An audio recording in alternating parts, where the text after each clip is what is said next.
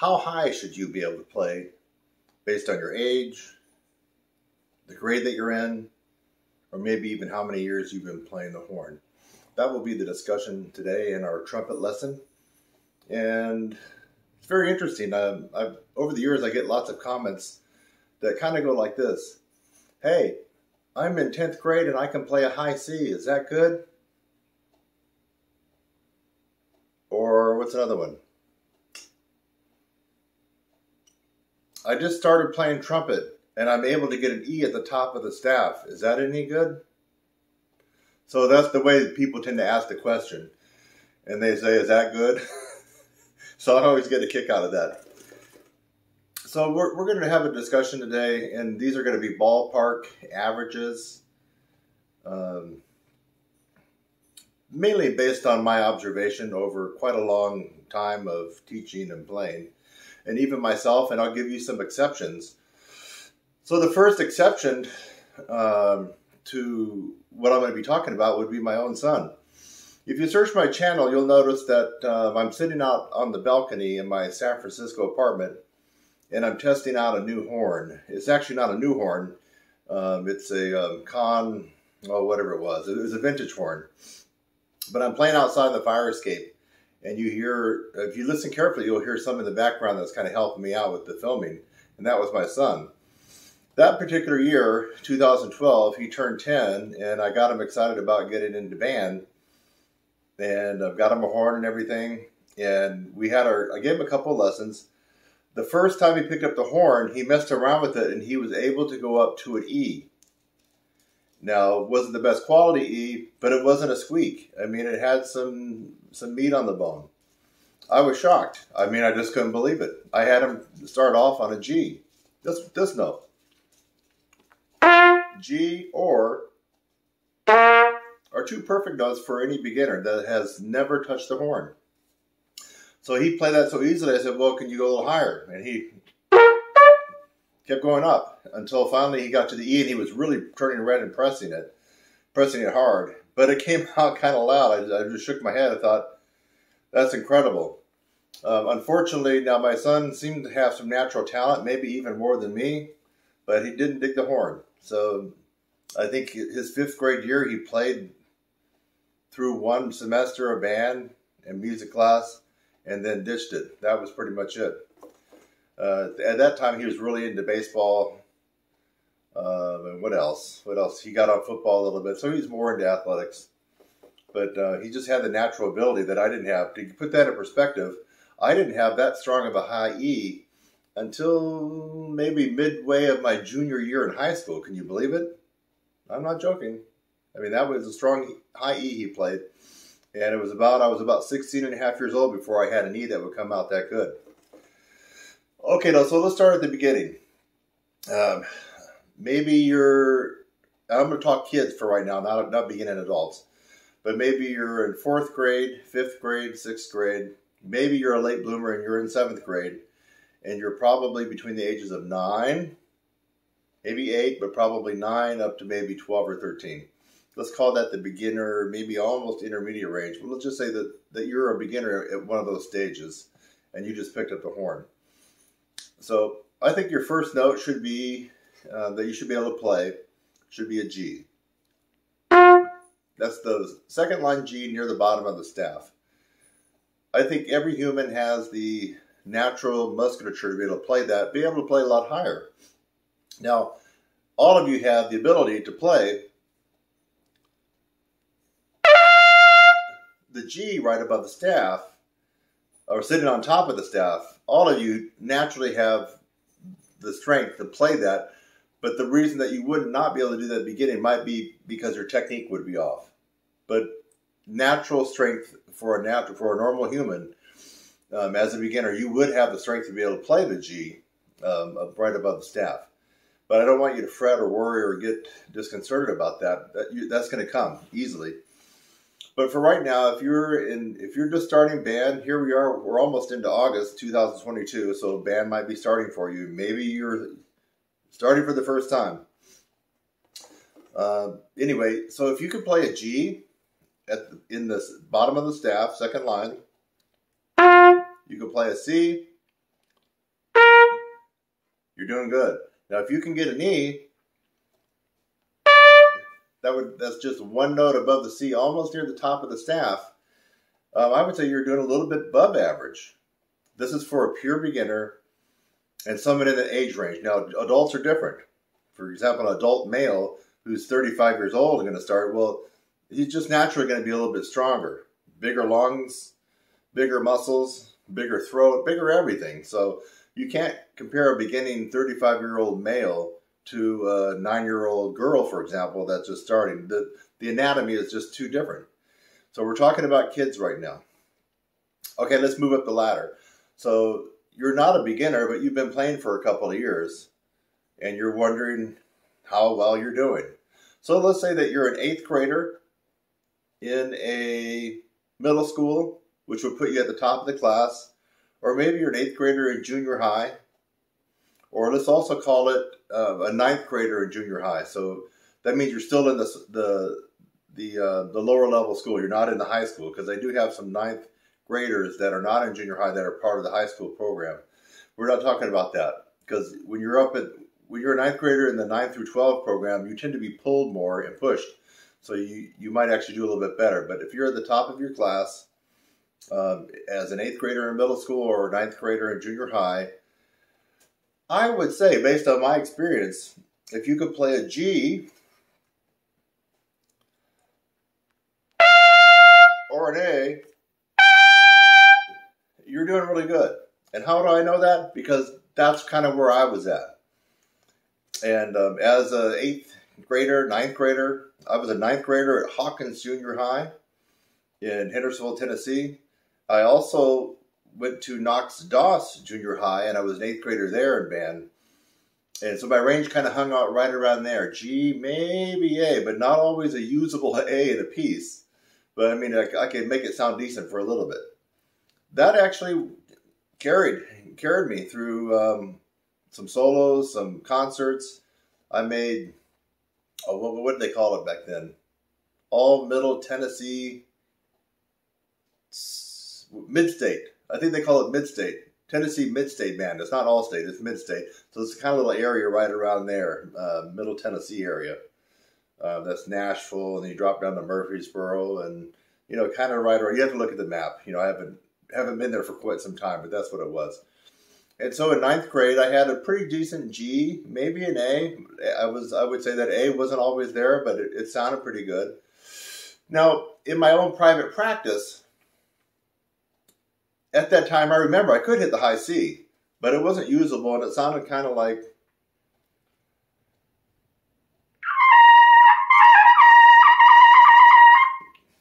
that. So it was maybe MP. Maybe if I killed myself, it was MF. But I was crushing the mouthpiece to my lips and turning red and getting lightheaded. So in my own private practice, I could squeak that out. Maybe a little bit more than a squeak. But it wasn't usable in anything that I could do in band or any solo. So anyway, that's where I was at. And I've noticed along the road that I've taught different people, that seems to be kind of right around the average. You know, if you're in 9th grade, you probably can hit an F or a G or an A, and you're probably doing pretty good. Now, there have been some exceptions. I remember when I taught at a middle school in Federal Way, and the director's name was it Tom Jacobus? Dang it.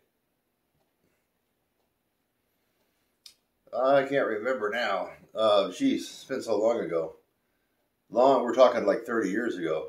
I think there's a band director, if you're from the Federal Way, Washington area, Seattle area, and you know the name Tom Jacobus. Now, he may not even be alive, because I believe back then, I think he was late 40s or early 50s. So that's 30 years ago. So he may not be around anymore. But I remember there was a kid in either 8th or 9th grade there, like somewhere right around there, who was actually able to get up to D's and E's as a 9th grader, 8th grader, or 9th grader, which was very, very unusual. Not typical. So anyway, that's I'm telling you right now, if you're an 8th or 9th grader and you can play a nice, pretty sounding G, full sounding, pretty, in tune, right on top of the staff, maybe an A, you're actually doing pretty good. Maybe average or a little bit above average. You're holding your own. Okay, let's move up to high school. So the high school, there's quite a spectrum in the ranges of high school.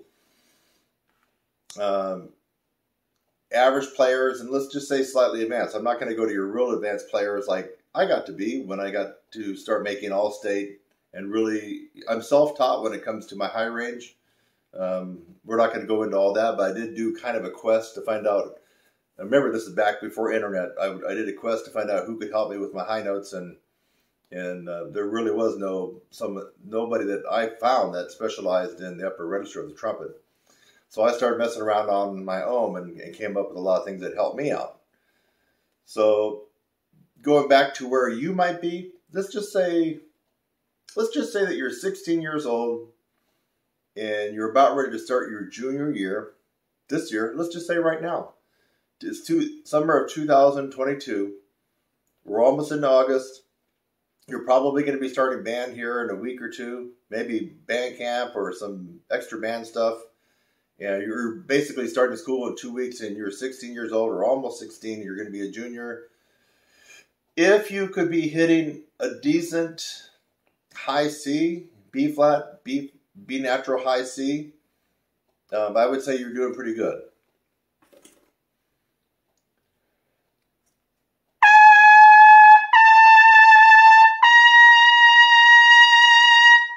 About like that.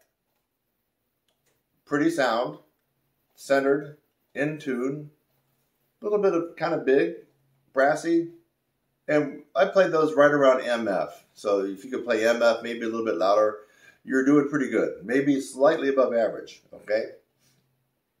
So you should feel good about yourself. You should feel like whatever you've been doing has been working. If you've arrived at this point in time, and even if you're watching this video in the future and it's not 2022, let's just say it's 2028, but you're in the same shoes as this person, this figurative person I'm talking about. It's 6 years. This video is 6 years old, but it's the summer, and you're 16 years old, and you're starting as a junior. It still applies. This is kind of universal. If you can play and have a B flat, B natural, or high C, you should feel pretty good about what you've been doing because what you have been doing has been working for you. Okay, so you should feel pretty proud. That's a good range. You can play quite a lot of repertoire. That would also mean that your endurance is pretty good for a lot of band pieces. Unless you get into an audition-only type of wind ensemble in your high school. Now, a lot of high schools don't have that second band. They'll have a concert band. They have the marching band, the concert band, and maybe a pep band. Some of them may have a jazz band. My school didn't have a jazz band. So I didn't really know anything about jazz, even just the playing of it, until I got into college, which kind of handicapped me a little bit, but I made up for it that first year because I ended up practicing like 6 hours a day. No, that doesn't include rehearsals. I got to the belly of the Clement building, where all the practice rooms were underneath the stage and everything, and I would get there 5:30, 6 o'clock, and for the most part, I'd be practicing there till 11, sometimes midnight, with some breaks. And so that freshman year, I about killed myself, but I made up a lot of lost ground. So back to our discussion on range and age and where you should be. So, okay, I just mentioned that about the audition-only wind ensemble, or let's say symphonic band, something like that. If you have one of those and there's advanced players in that, then we're going to change the range a little bit.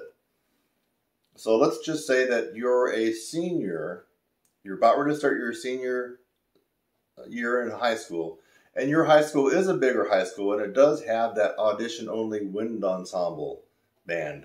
Or maybe it's not audition, but your band director kind of has to pick you and allow you to be in that band, something like that. And then you do a chair test to see where you are.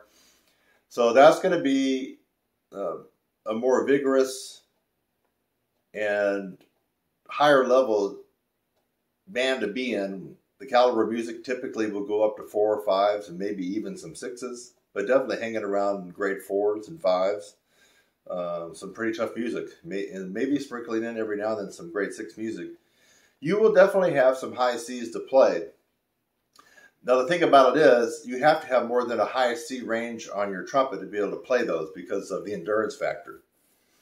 So you might say, oh, I already have the high C, no problem. Well, in some of these pieces, you play constantly, especially if you're doing a march or something like that. But you're playing constantly, and you don't have a lot of break, and then at the end you might have to hold out 8 measures of high Cs or something like that. So you can't just have a high C.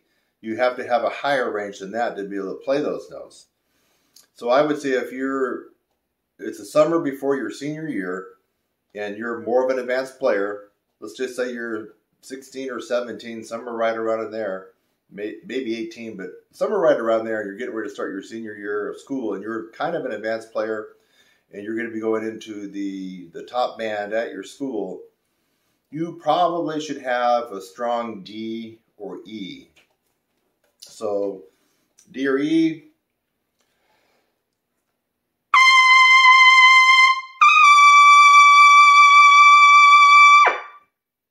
Yeah, it should sound like that. Now that was a good forte, maybe fortissimo D and E.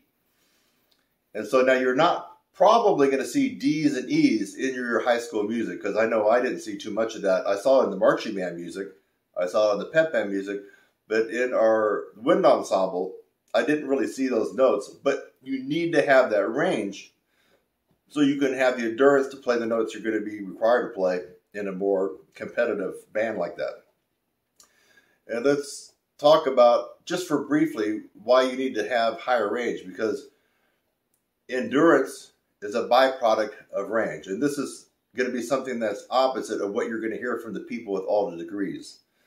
So, for example, if you're in Middle Tennessee and you're studying with whoever it is that's the trumpet professor at Vanderbilt, I'm confident they're going to tell you the opposite. They're going to tell you just to practice more. Practice more, practice more, practice more, and you'll get your endurance. And don't worry about that range. The range will take care of itself. Does this sound familiar, especially for people that are out of high school, that have tried to study with people that are recommended because they have the DMA or they have the MM after their name? Those guys almost always have it all wrong because they operate on theory. And they're operating on what their DMA professor told them. So these guys operate on theory. They don't really operate on the fact that they can actually step out and play a truly difficult high note solo and make it sound good, because they don't do it. They sit there and count rests in the symphony. If they play in the symphony, they count rest. If you're, let's just take this theoretical example of a trumpet professor, but if I went and double checked, it's true. Whoever that is right now at Vanderbilt University or Belmont, if they're principal trumpet in the National Symphony, I guarantee you they count more rest than they play. You need to be a good rest counter. And what they do play is not going to be anything taxing. A little fanfare this, a little fanfare that, a couple of whole notes, that's it. So when they tell you, don't you worry about the range, little Johnny. It'll take care of itself. You need to practice more if you want good endurance. That's 100% wrong. You need to increase your range over the tessitura of the music that you play to have a big jump in your endurance. And to put it another way, if I was hiring you to come play in my band tonight, and I said we're playing a 4-hour gig, 45 minutes, 15-minute break, 45 minutes, 15-minute break, I want you to come in, but guess what? Here's the kicker. The highest note that you got to play is a low C. Could you do it? Are you going to worry about endurance? Are you going to worry about your face falling off after 4 hours of playing? You are not going to worry about endurance. Why? Because endurance is a byproduct of range, and your range is surely 2 octaves higher than that low C. Are you getting me now? Is it starting to come up here in your brain? Are you waking up? Put away the chatter that you've heard from these people with these advanced degrees that really don't know what they're talking about. If I want you to play in my band tonight and the highest note is a low C, you can do it. And the reason you can do it is not because you're practicing 10 hours a day. The reason you can do it is because your range is so much higher, and endurance is a byproduct of range. That's it.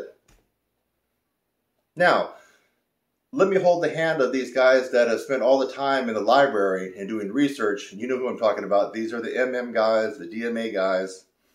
and they haven't spent much of their time playing. In fact, ask some of them to be honest, and they will be the honest ones will tell you if they have any regrets about getting their DMA, it's the fact that they didn't get to play too much. They spent a lot of time researching and writing. The honest ones will tell you that. So they didn't spend a lot of time on this. Now, you do actually have to have some playing time on your horn. Just because you can pop out a high C doesn't mean that you can play forever on any note below that. So I would also like to add this to that equation. I like to be able to at least have a parallel comparison. So, for example, if I have a 2-hour rehearsal and I know all the range is only going to go up to high C, but I have a double C, I'm good with that. But I still would like to have him practicing 2 hours a day. You know, that just makes sense, right? So if you have an hour concert for your Christmas concert, you can look at the schedule when you get into band and you're in high school, or let's say you're in college, but you have a Christmas concert coming up, you know what it is, you see it, and that you know that your part that you're going to play, you're going to be in there for probably about 45 minutes. So at the very least, you should be solidly, never missing, practicing 45 minutes to an hour every day, in addition to having your range way above what's required in the pieces that you will play. I promise if you do that, you're going to be good to go. Your chops won't fall off. You won't have any problems. So use that formula. And that most of us pros don't have the luxury of just playing for 45 minutes. Usually it's going to be a couple of hours. And usually if you get wedding gigs, they don't go for a couple hours. They always go close to 4 hours. It just seems that's just been my experience. They start at 10 and go to 2. They start at 9 and go to 1. And you play for 45 minutes and you get off for 15. So there you need to have built up 3 to 4 hours of practice every day. And your range surely needs to be 5 steps higher than whatever you're going to be playing on that gig. So anyway, let's go back to our analogy now in our discussion. This is very important. So it was a sidestep and a little exit road off of the main theme, but I'm confident if you go back and rewind this, you'll know that it's very important that I just talked about this endurance and range, with endurance being a byproduct of range, which is the contrarian view.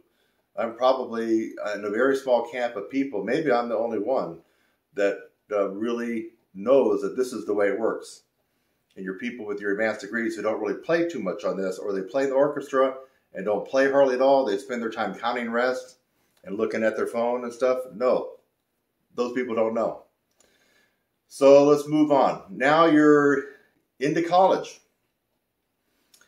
And let's just say that you're a sophomore in college, you're 19 years old, maybe you're 20, and you're wondering what range you should have.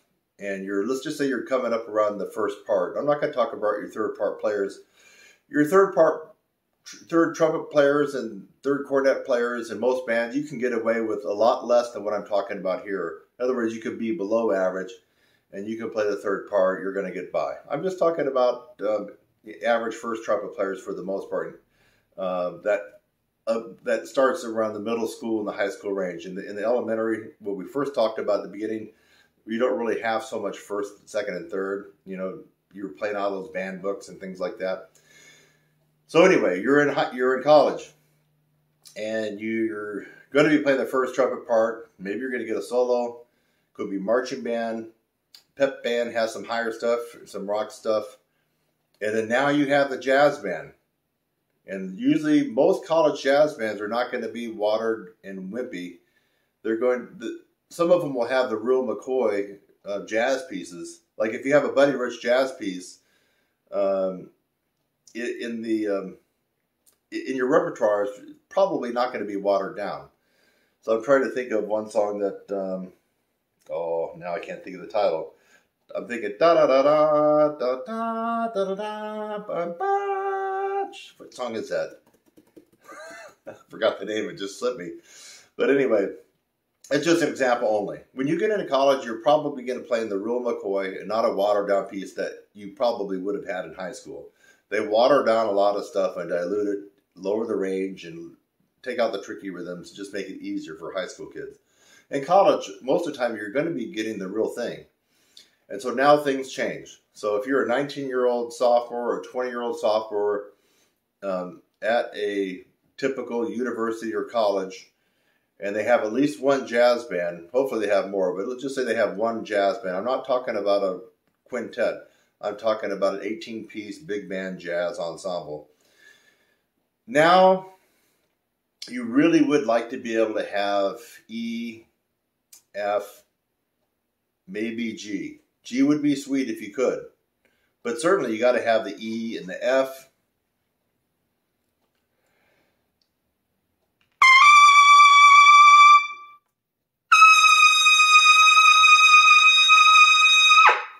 So E and F, if you had that, you'd be doing pretty good. There's a lot of pieces that do have the E's and the F's that you're going to be able to make pretty good use of.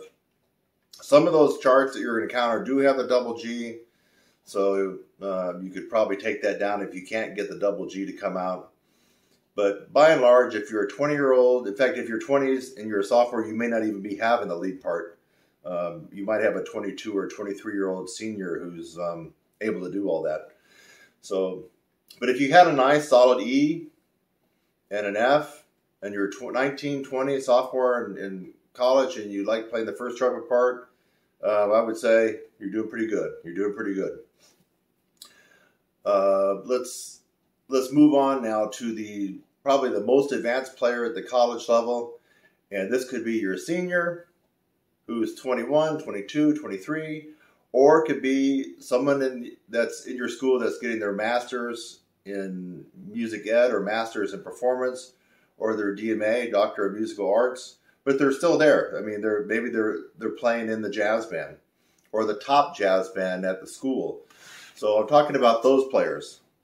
So if you're a top caliber senior trumpet player at a college or university, or you're returning as a graduate student in music or DMA, now you really should have the G, the double G, and double A notes on your horn. You really should have that. I mean, come on. I mean, if you're actually, a senior, and maybe you're getting your band director degree, the music ed, maybe you're getting the music performance. If you're a graduate student, you're getting a master's of music ed or performance. Those levels, if that's going to be your profession, you need to have already figured out this horn and be able to play a double G and a double A on the horn for many reasons. For the jazz band, for rock band, but hey, you're going to be playing some piccolo trumpet stuff. And your piccolo trumpet stuff, you need to be able to have those notes so you can sound better on C, D, and E, which a lot of the Baroque music does have a lot of. When you transpose it to B flat trumpet, of course, it's written one whole step lower. But when it comes out to our note on B flat trumpet, it would be high C's and D's and E's. They're very common. With high D, for a B flat trumpet being very, very common, just playing it. So you need to have the G and the A.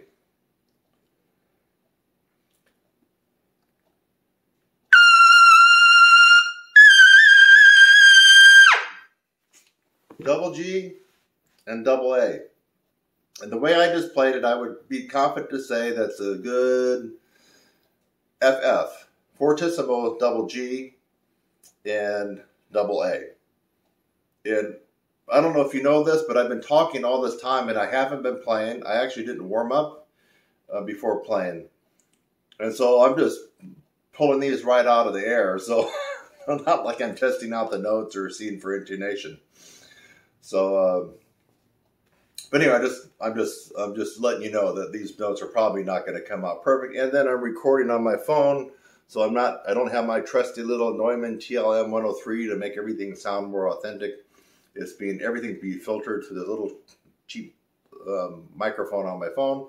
So it's probably not going to come out with the greatest quality, but anyway, you should be able to figure out that it was pretty loud. So that's pretty much it. Now, so we've kind of reached the other end of the spectrum. We started off, 9-year-old, 10-year-old, 11-year-old, 12 beginners where they should be. And now we've arrived at the other end of the spectrum where you need to have a solid base. I mean, if you're going to be an example to other people, other younger players, people with at a level lower than you, you have to have that good example of doing everything on the horn. But the best example you can have is to have achieved a strong embouchure. And a lot of people put the cart before the horse, and they'll have their technique down, and they're able to play different etudes, and they can do this and that, but they don't have any range. And as far as I'm concerned, for the most part, those people have failed. There are the exceptions. Let's take Chet Baker. I would say he's an exception. His range really sucks, but he was just a kind of a jazz genius, so he made up for it that way. But I guarantee you, you're probably not Chet Baker, and you probably don't have that natural gift that he had, and so you have to have the range on the horn. Okay, you have to have the range on the horn. Let's see what else. So that's pretty much it, folks. Now, if we want to talk about adult beginners and adult players that haven't been in school or comeback players, you need to just take what I said and kind of ratchet it up just a little bit. If you're an older player who hasn't played in a while but you're coming back, you can take these averages and maybe add a note to each one to come out with what you should have. So I've had some comeback players start the course and they can't play a G without passing out. I mean, I'm talking about a high G that sits right on top of the staff. I mean, it sounds almost unbelievable, right? But there are people out there that are 65, 70, 75, 80 that have started my comeback players course, and it's just like, I mean, if you held a gun to their end and told them to play higher than a G, they couldn't do it. So I don't know why that is. It's got to be technique. It's got to be you on the wrong equipment. Maybe they have health problems. So there's some of these things that we just talked about get skewed when it comes to comeback players. So most of the comeback players I've had tend to have been very weak when they come back. Their range tends to be very, very weak. Weaker than what is typical for the levels we just talked about. So weaker than a ninth grader, for example, in school. And I don't know exactly all the reasons behind that, but health might be one. Maybe their health has deteriorated. They didn't touch their horn for so many years, 30 years, 40 years, 50 years. They're playing on crappy equipment, so mouthpiece too big. So there you have it. I hope you enjoyed this discussion, and I feel that there's a lot of value in here. If you felt that you gained some value out of this discussion, and you can kind of see where you fit in, maybe this motivated you a little bit. Maybe you're just a little bit under some of these averages, and you'd like, you know what, Kurt kind of prodded me a little bit. I think, okay, I'm a top high school player, senior, and I don't quite have that high CD. I'm going to work on it. I'm going to really try to get it up there. I hope that's what happens, that this kind of motivated you a little bit. I'd like for you to go ahead and give this video a thumbs up. You've heard a million times that supposedly it helps YouTube push it to other people. They push it to other people, and of course I made this video for free. I want YouTube to push it to other people so they will see it, and then of course you'll see my website down in the link below, Trumpetsizzle.com. And I would want you to go there and see if there's something in there that you think might actually help you.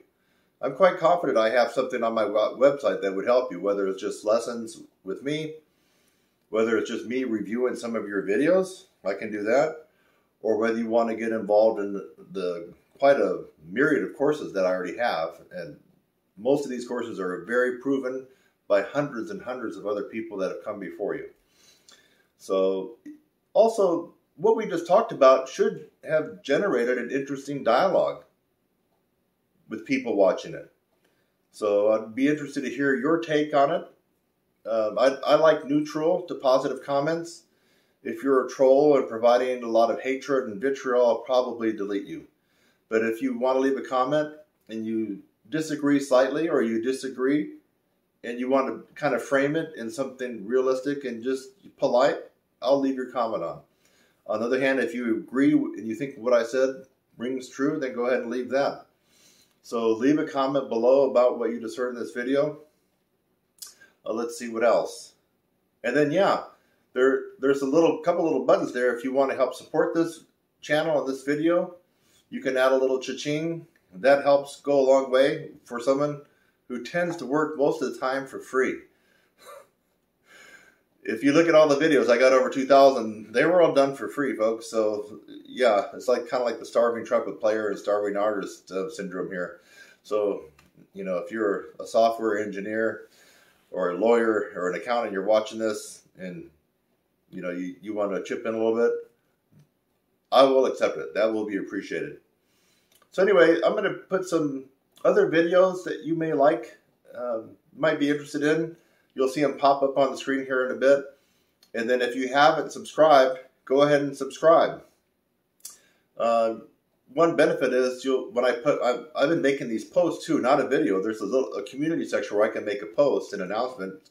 You may want to see some of those. So if you subscribe, you'll get notification when I make a post or put something I think is important. And of course, you'll get the heads up for new videos that I'm going to do. So Kurt Thompson, trumpet player. The site is Trumpetsizzle.com. Trumpetsizzle.com. If you're in a generous mood and you want to help save music and you want to contribute to our society, I do run a nonprofit called Trumpet Champions. The website is trumpetchampions.org. Trumpet Champions with an S.org. And you can go there and make a donation and contribute to a good cause to help music. We're trying to get a band put together to not only help the general public, but also go into some underserved areas and turn on people who are only used to listening to hip hop and rap and just some other junk music, and let them hear what real music sounds like live. So that's part of our mission for trumpetchampions.org. But if you're in the generous mood and you want to help out, that would be also appreciated. All right, it's summer of 2022, and today, it is supposed to be a hot one. What are we? It's Wednesday, the 20th, July 20th, 2022, and they're calling for 105 degrees. We've had a heat wave this summer. It's been hot, so I hope that you are enjoying your summer. Or if you're watching this during the winter, I hope you're enjoying building your snowman. I'll see you in the next one. Bye-bye for now.